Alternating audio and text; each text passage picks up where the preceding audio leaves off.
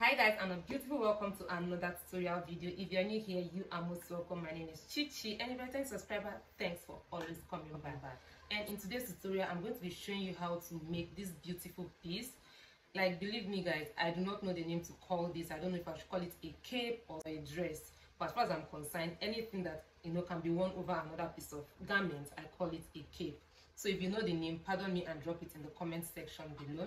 So I'm going to show you us how to make this piece. As you can see, we have the longer or the full version of this piece on Queen Naomi, and I also have this particular shorter one which I prefer. So I'm going to be showing you how to achieve this particular piece. I definitely love how this turned out. So for this shorter one, it's just about shortening the length of the longer one. Unlike the longer one that you have to be specific about the particular piece you are wearing into, but for this one, you can just put it on to the office, to an event. Like, you can play around with this particular one, unlike this longer one that you need to be prepared. You need to be really prepared for you to put it on. But for this one, it's just a pick me and go kind of cape, like I said. So guys, if you're interested in this particular one, please sit right back, relax, enjoy watching. Don't forget to hit the subscribe button, give this video a like, and as always, drop your thoughts and questions in the comment section below. And without further ado guys, let's dive right into the tutorial.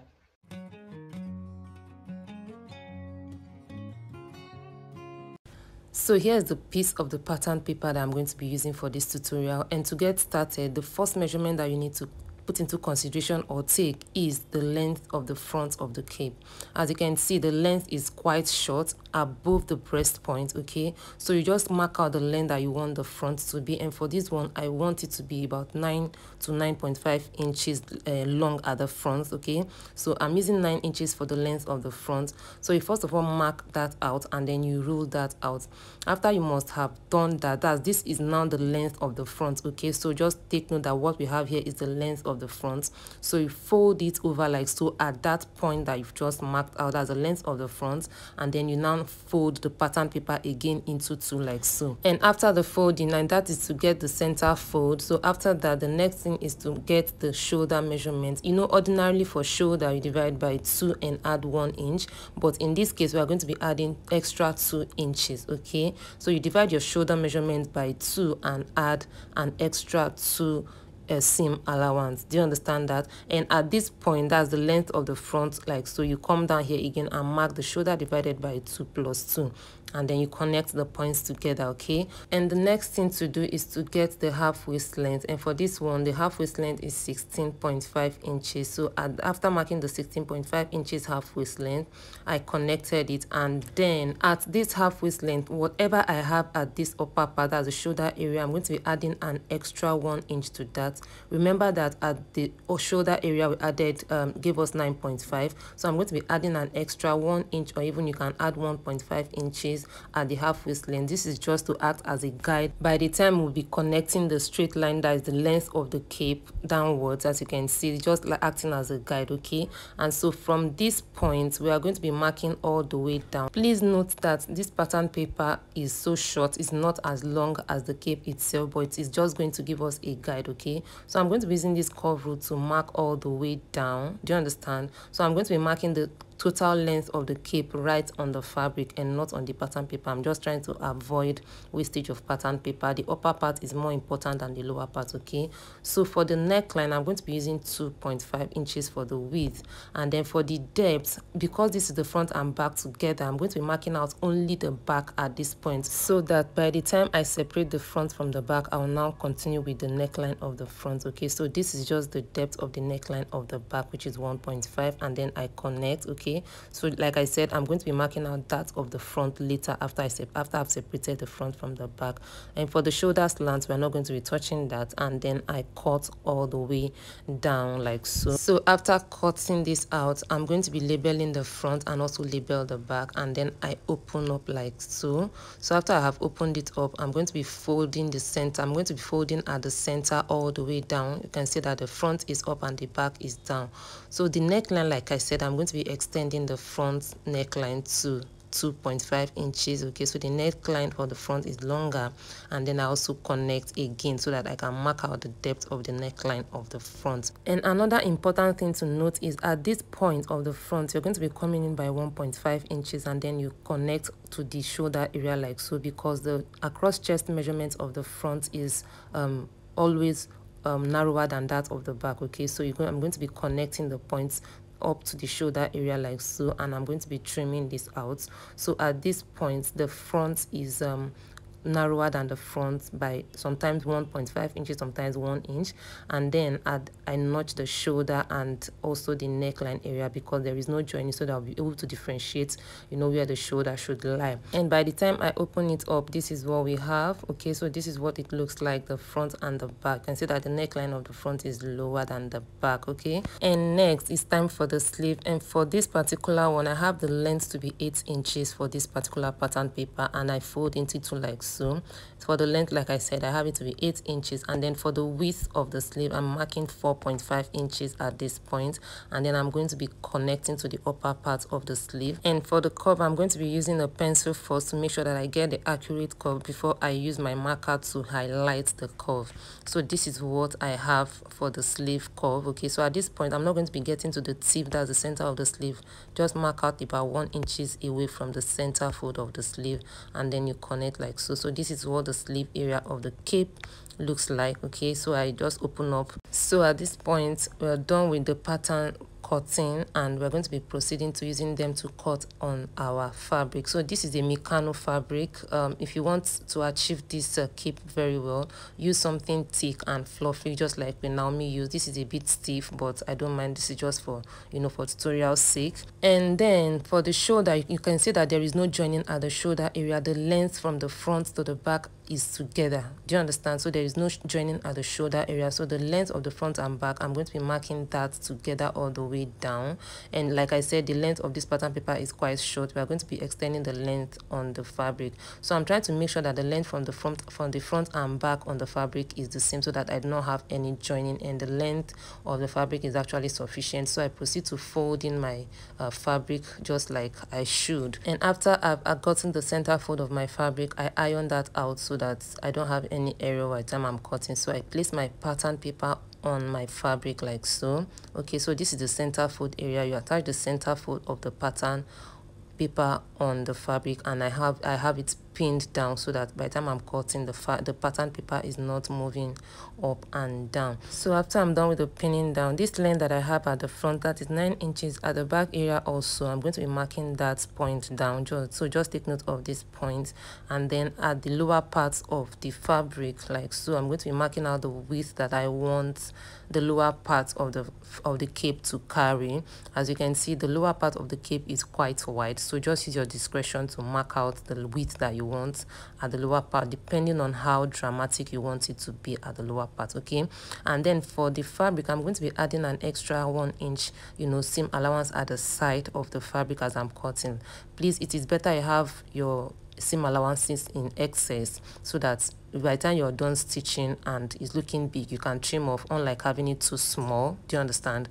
So that's why I'm going to be taking that, just giving myself the benefit of doubt, and add an extra about 1 inch seam allowance at the sides, just at the sides at this point. Okay, so I'm going to be connecting all the way from this points all the way down to the length of the cape like so. And this is how wide I have it at the lower parts. Okay, so this is what it looks like after we're done marking out all the way from up to down. And now it's time for me to cut up, but like I said, I'm going to be adding an extra 1 inch seam allowance at the side, so that if I'm done stitching and it's too big, I can trim off. Okay, so that's basically what you just have me do here. So I'm going to be cutting out all the way down. So I cut all the way down. Please, at this point, if you haven't subscribed, please hit on the subscribe button, give this video a like, and if there's any question or comment, please drop in the comment section.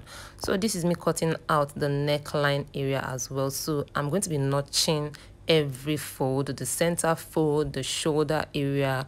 I'm going to be giving them a notch, so that by the time I am stitching, I know exactly where to place where, because there is no joining at the center fold area and the shoulder area that would signify this is where the thing is. Okay, so I notch every point so that I know exactly where to place what.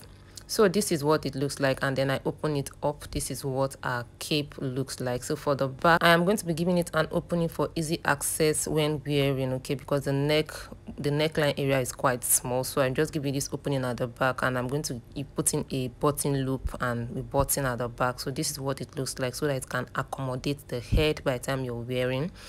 So finally, this is what the bodies of our cape look like, and I fold over. That is why I notch, so that I will know exactly where to place my folding. And then for the sleeve area as well, I'm going to be cutting that. So for this particular one, I'm going to be cutting in two. That's in total of 4. That's 2 pairs, total of 4 pieces for the sleeve area.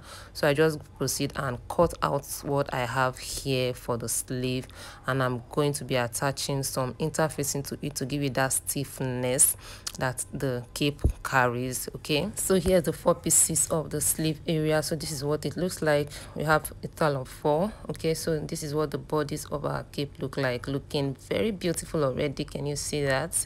This is coming out so nicely, guys. So this is what we have for that. So now onto the stitching process proper. For the stitching, if you like, you can use interfacing for the whole of the bodies. If you have enough fabric to do that, you can tape it, you can use bias, whatever you want to do with that. Just make sure you have your desired look. So for me, I'm going to be using an interfacing. I'm going to be using the main fabric to line it as well. So this is the thick paper stay I'm going to be using. This is the thicker paper stay, so I'm going to be placing the paper stay not on the whole bodies of the cape. I'm going to just add the upper part, so that it gives me that shoulder padded look at the upper part area. So that is what I'm going to be doing, and I'm going to be like I said, I'll be attaching the interfacing on the sleeve area as well. So I just put the interfacing at the necessary places, at the necessary points, so you can see how stiff it is looking already. And then at the bodies of the cape, this is what I have, you know, the cape looking like with the interfacing on it. You can see that I didn't put on the whole bodies, and by the time I fold, you can see that it's already standing gang. Okay, so this is what it looks like. I'm going to be stitching the interfacing of this, and then for the interfacing, I'm going to be using the fabric to line the whole cape. Like I said, if you like, you can use a bias to tape the tip of your cape.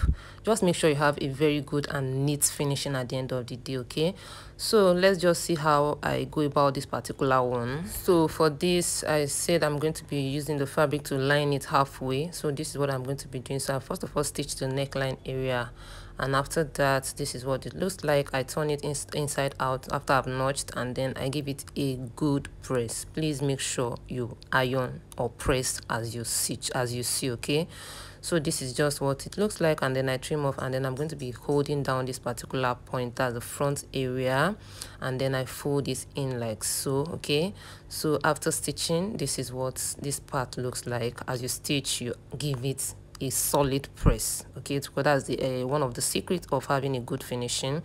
So this is what we have at this point. So next, I'm going to be giving this shoulder area an extra notch, because the first notch is disappearing. So I get my sleeve area, and then I'm going to be stitching them together like so. So I place this on this and place that on that, and then I'm going to be stitching just this part. Okay, I'm not going to be stitching round, just this particular part. Forget about this other part, just stitch this place down first.